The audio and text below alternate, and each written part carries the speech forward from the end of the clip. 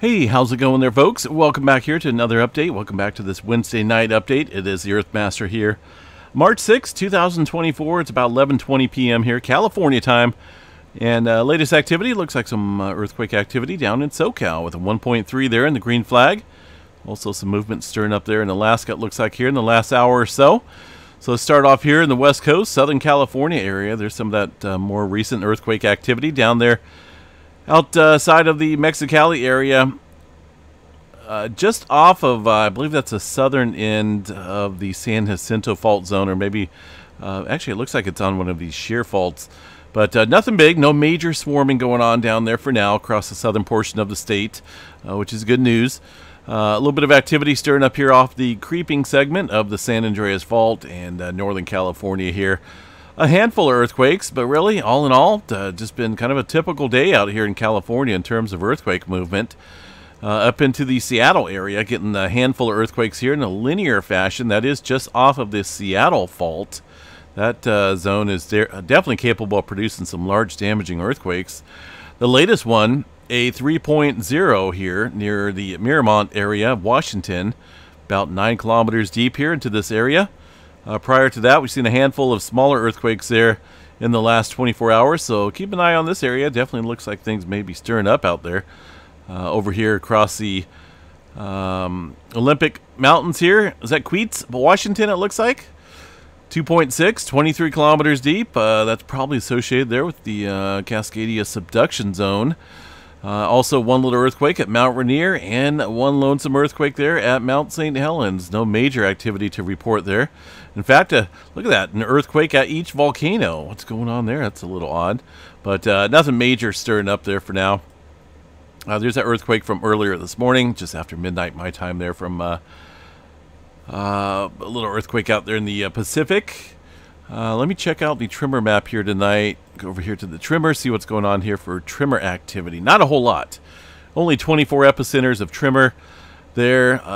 Looks like just around the Oregon area. Nothing big. This continues the trend of very quiet conditions in terms of tremor uptick. There's just not a whole lot going on there in terms of that activity.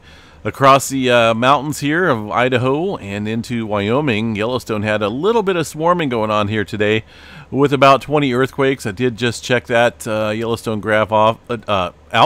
Let me double check that here and see what is going on.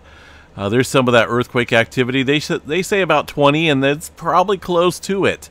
Not often do you see, you know, the USGS put all of the small little microquakes on here, but they're pretty close. There's maybe another 5 or so more they didn't add. But that earthquake swarm looks like it has died down. It was centered over this area here around the Holmes Hill area, North Junction region. And you can see it right there on the map. Nothing big coming in down there, about 7 to 8 kilometers or so underneath the area.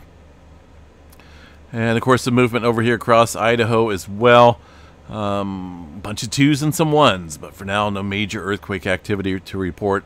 Up in Washington, outside the Lincoln area, a couple smaller quakes, about 13 kilometers deep underneath this area. Not too bad. Not a whole lot of earthquake activity happening up there. Out in Texas and Oklahoma, well, a handful of smaller quakes here as well. Not really seeing anything major happening here for now. Look at the global model here. It looks like we got some newer activity here around Japan with a 4.3. This area is the region that's seen that, well, that 7-pointer back on the first of the year. So still seeing a little bit of aftershock activity there. The Kurokamachaka up here. This is, I believe that's from last night, right? 4.2. I take that back. That's just from, today. Oh, goodness. All right. So that was just about an hour or so ago. It looks like things may be straining up here. This here is off of the plate boundary. This here is super deep into the subduction zone of the Kurokamachaka. That's 379 kilometers deep there for that 4.2. So keep an eye upstream here. I know it's been awfully quiet here over the last couple days, but it looks like things may be starting to pop up here and get active. Typical clustering going on here about the Philippines southward there, where we did see some activity in a cluster with some 4s and 5s stirring up here this afternoon and early evening. So a handful of earthquakes here across this area. This region has seen quite a bit here recently.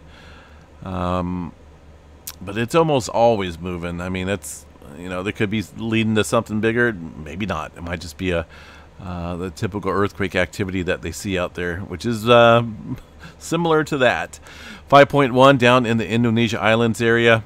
Looks like we're seeing, well, there was some older movement here across the Solomon Islands region here eastward around the Tonga. New Zealand really hasn't, doesn't look like they've seen any newer activity here recently. These are all older quakes. Some newer movement down in Australia. Looks like a 3.1 coming in, fairly recent here in the last couple hours. The rest of the globe here, looks like we're toning down slightly here across that swarming area around Greece. I'm really not seeing a whole lot of earthquake activity here on the globe, but still broad regional uptick. It looks like, kind of looks like that's happening here.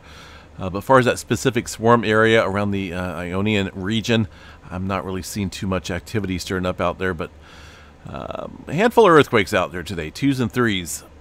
The Atlantic Ocean doesn't look like there's much activity stirring up out there at all. In the South America region here, a handful of deep quakes there into the center portion of the Peru-Chile Trench. Some 4s and whatnot stirring up out here. That's going to be this little cluster right here. Deeper quakes, below 100 kilometers deep there. Out in the Pacific, the Hawaii area, looks like there's one earthquake here around the Kilauea volcano, very shallow earthquake. Aside from that, I was just checking the seismograph stations out here. There's not a whole lot of uptick going on here. This is one of the stations around the summit area. As you can see, last 12 hours, only a handful of smaller quakes there across the area of Kilauea volcano. And the tilt meter, really nothing drastic going on. These are just typical readings here of inflation followed by minimal deflation. And that's just, I'm not really seeing anything out of the ordinary in terms of suspicious activity for now. Up in Iceland, let's see what's going on up here real quick. Yeah, not a whole lot here either. Goodness, 15 earthquakes in the last 12 hours. Down around the Grindavik area, not a whole lot. Most of that activity listed on the map here is just scattered out and about. So, yeah, just kind of a dull moment right now in terms of earthquake activity and volcanic activity. But that could be a good thing, maybe not. Let's see what we got here for solar weather activity. Space weather activity. It looks like we did have a little sea flare, really sharp impulsive sea flare right here. Let's pull this up real quick and see what we got. There we go. Little sharp sea flare. Almost made it into the M flare category. Looks like a C 8.3 coming from, let's see here. This was put out earlier. I'm guessing it maybe came from this region right here, 3599, which is the one I've been kind of watching. This area right here. We can find that here on the movie from the SDO page. Got a pretty decent movie layout here of the sun, of course, in rapid rotation. So we'll watch for a sea flare. I'm guessing it's coming from this area right about here. Watch for this. Okay, so I've seen something over here kind of pop a little bit. I'm wondering if it was that. Let me see here. I didn't really see anything major coming from this area, but over here there was a pretty good flash. Oh, maybe over here. Look at that. See, it kind of had some reaction here, and then also had another event over here. So when this thing stirs up, it can definitely create some neat disturbances elsewhere on the sun. All right, let's see what we got here for the magnetogram image. See what we can find out. This little area right here definitely looks like it is developing slightly. There's a little bit more dynamic core within that sunspot. That is 3599. The rest of these are just, yeah, not a whole lot to them. So 3599, the culprit. Maybe some more sea flare activity. Right now, the sea flare category, goodness, dropped down to about 75%. 15% for M flare, and well, there's not a whole lot of dynamics there for any further stronger flaring. Looks like maybe around the 9th of coming up here in a couple days. Might have a G1 class storm. Let's see what's going on here from the Space Weather Prediction Center. Let's see what they're calling for. See if we can find that CME that's supposed to hit us here around the 9th. Here's the sun, the earth in the green. There's that little CME, just barely, looks like it's barely going to hit us. This is one of those, could be a near miss and not even do anything. So that's a little ways further away from the planet. See, there it is, a little bit closer inspection here. Just barely. I don't think it's going to hit us, but we'll see what happens here as we look forward to the 9th. Aside from that, folks, you know, just typical flaring activity in the low-grade department right now. Current day 1 outlook. Is this for? This is for Thursday. Thursday, folks. Got some severe weather out here in the slight category. That's a 2% chance for tornado probability across a good portion of Oklahoma, even into Kansas, and right around the center portion there of Dallas, Texas area. Wind and some hail events as well. So just a heads up, those are going to be some thunderstorms firing up here associated with the low pressure system and some colder air coming in. As we put this into motion here, you can see that activity kind of stir up right there for tomorrow. It looks like Friday may be in on that as well. Out across the west coast here in California, looks like maybe we'll have a little bit of precipitation coming back on early next week, Monday into Tuesday potentially as well. Then after that, a high pressure kind of sits back in and keeps things a little dry out here across the west coast. Much colder air coming into the area. I want to show you guys the overview of this, and we have to back out and see a good portion of this here. We're going to check out the northern areas here. This covers the states, of course. Let's see here. So this is a 22nd. That's way in there.